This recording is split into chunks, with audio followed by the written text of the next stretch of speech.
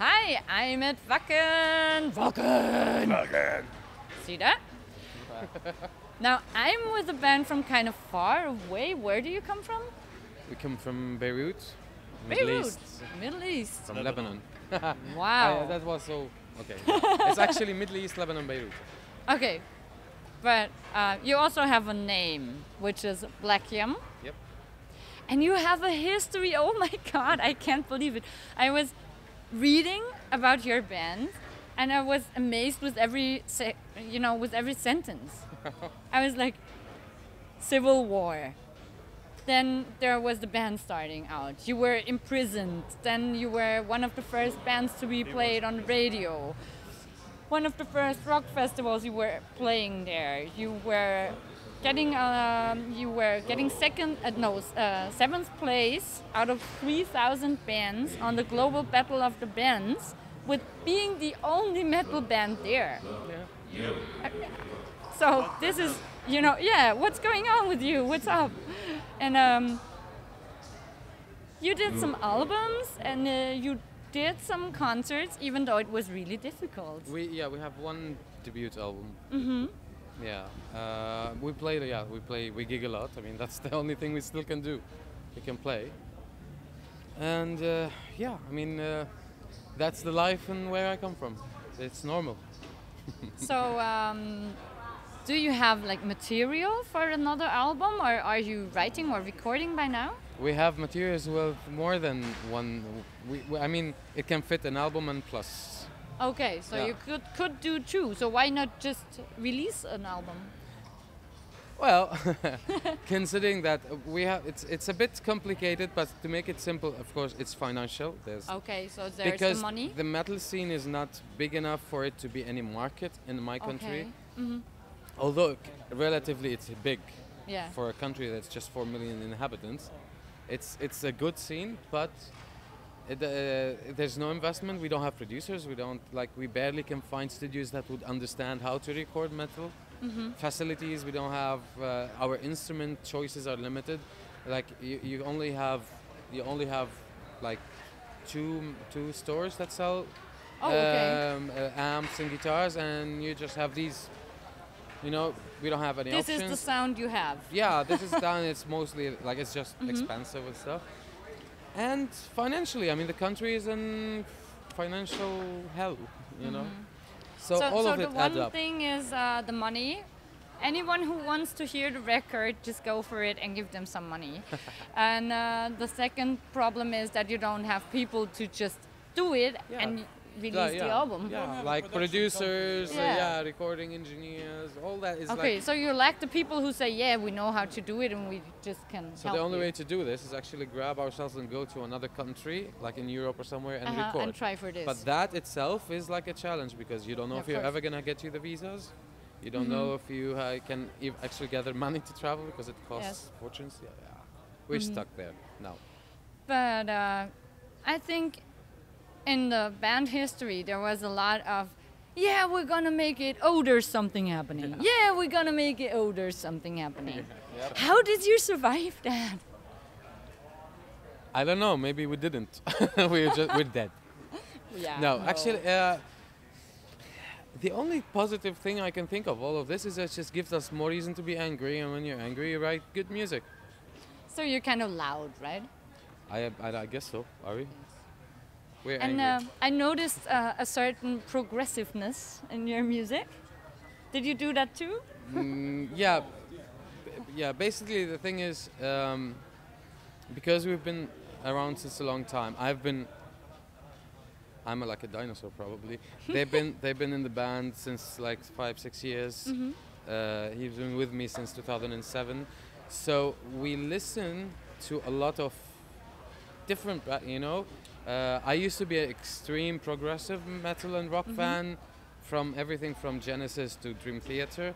That's so a wide range. Yeah, I passed through the prog rock, prog metal thing, and now I'm more into thrash and death. But so all these we picked along the way, and finally when you write the music, it's just there. Yeah, it's here. And the influence of the members is pretty different, so that gives something really nice to the band. Everyone has a different influence in the main bands they like. So. But it's not just say Western sound. No. There is traditional sound in there, which is really interesting. So can you tell me something about this? Yeah, basically, when we started writing this fusion of Levantian folk, because I like to differentiate between Middle Eastern and Lebanese, Lebanese, Syrian, the Levant, which used to be Phoenicia before, and Canaan. So there's this big. We're in an area which has extreme multiple cultures fusion, whether from West and East or from the different civilizations. I don't know, since the Egyptians, the pharaohs, up to like all the civilization passed through this narrow place where we live. So it's all there. But and we used to be used to it. Like even when we wanted to write Oriental music, we wouldn't go be always too excited.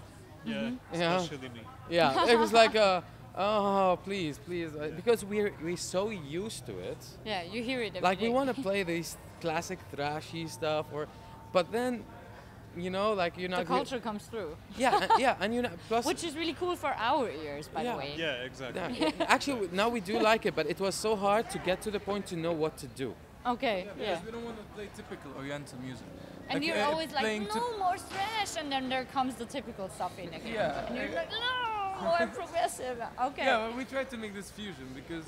You're doing good with the fusion, I think. Actually, what we did is we try to take folk songs and try to see how we can play them exactly like they are, but blend them with thrash, Yeah. So there's a traditional part in the song we played today, and it's actually, if you hear the Oriental version of it, it's completely different and it's danceish, and we actually use the same notes. I wouldn't hear that. But with the whole sound of the guitars and the drumming, and we had the percussionist, so he's a colleague of mine, and so having someone who studied Oriental percussion, Oriental music, it helped fusing the songs.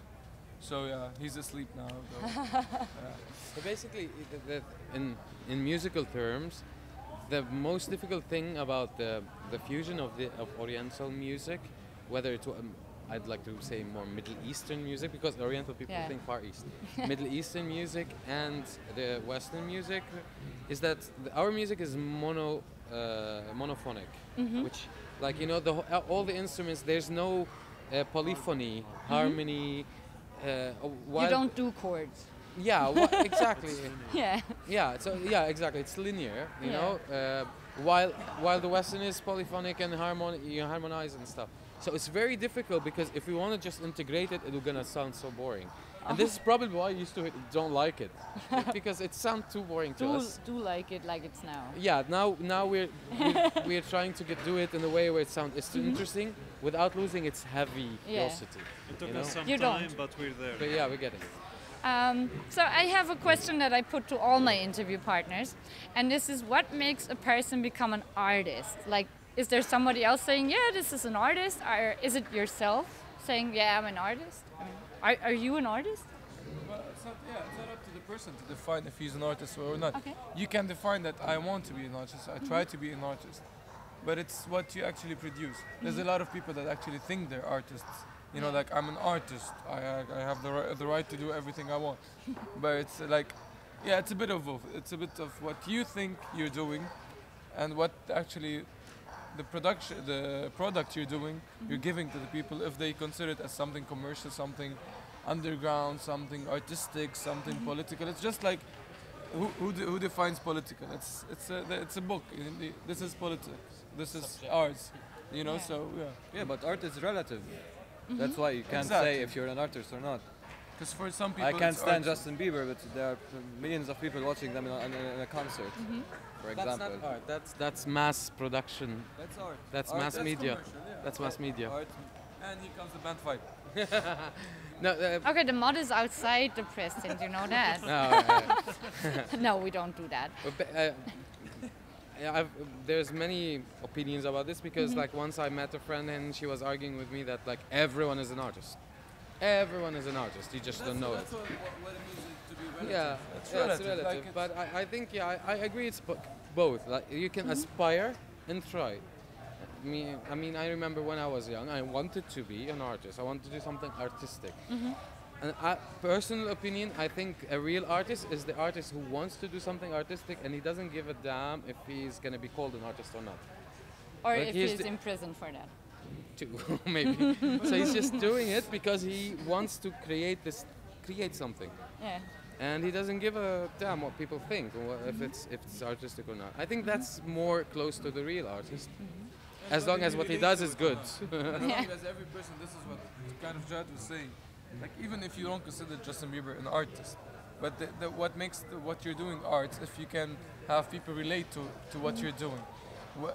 It depends on their level of relation. Justin Bieber is just like Coca-Cola, it sells. Yeah, but people who relate to Justin Bieber are teenagers. About Justin Bieber? I don't know. It's a meta thing. We always talk about Justin Bieber. You always do that in your songs? No. No. Yeah, we might I cover hope not. a few songs for him. So I have still one more question about your voice. How did you learn to use it in so many different ways so well?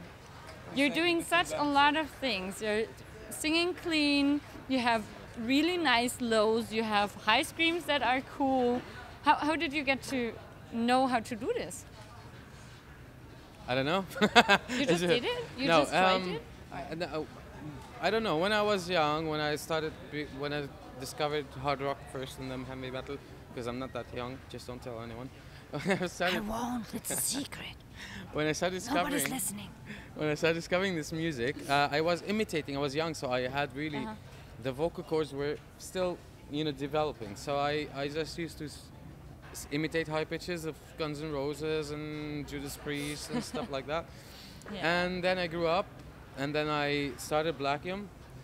And here's something probably I've never said in any interview before.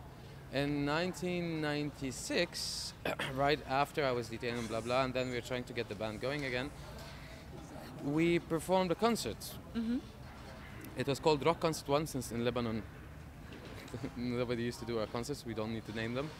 And the members with me decided that I sounded horrible as a vocalist.